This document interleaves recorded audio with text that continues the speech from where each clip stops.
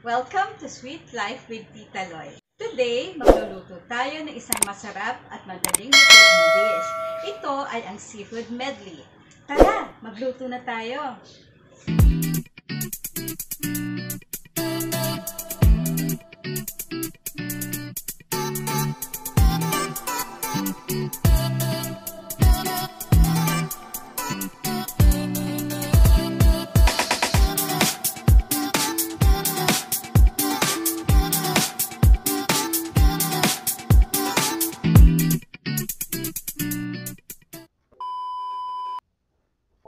Sa preheated pan, ilagay ang vegetable oil. Isunod ang butter. Naglagay ako ng vegetable oil para hindi agad masunog yung butter. Melt lang ng konti, tapos lagay na ang minced garlic. Lutuin lang ito ng light brown to golden brown, pero iwasan nating masunog. Halu-haluin lang. Tapos, isunod na ang white onions. Nakakapagbigay ito ng tamis or sweetness sa lulutuin natin.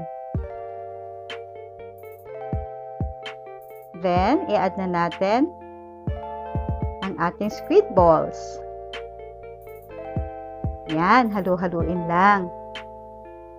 Tapos, idagdag na ang oyster sauce at ang banana ketchup.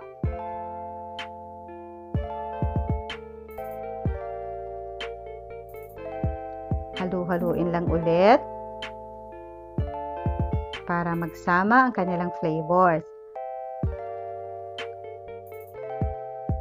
Ayan. Tapos, idagdag na natin ang prawns or ang hipon.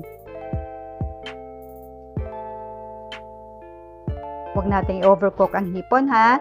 Tapos, ilagay na natin ang squid or yung pusit. Ang ginamit kong pusit dito, yung maliliit na klase. Kaya, hindi ko na siya in-slice kasi nag-shrink siya. Pero pwede rin kayong gumamit ng malalaking pusit or yung cuttlefish. Yun, pwede nyo siyang slicein at make sure na hindi nyo isasama yung mga tinta para hindi mangitim ang ating sauce. Lagay na natin ang clams o yung halaan at ang ating tahong. Mapapansin nyo, may isang scoop na butter doon. Naglagay lang ako ng konti. Pwede namang magdagdag.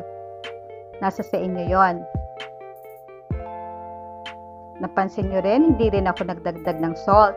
Kasi yung clams at yung tahong, meron siyang sariling asing ibinibigay. So, ilagay na natin ng onion leeks. High heat tayo dito, ha. Huwag nyong hihinaan ng apoy at huwag nyo ring tatakpan.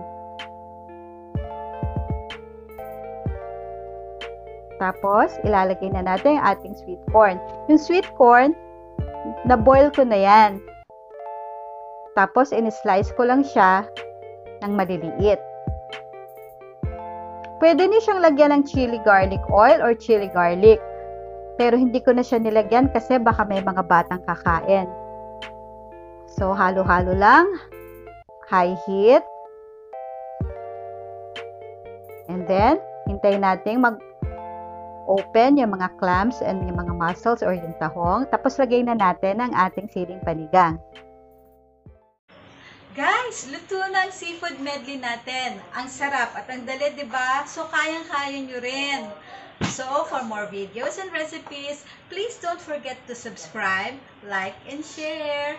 Thank you for watching. Bye!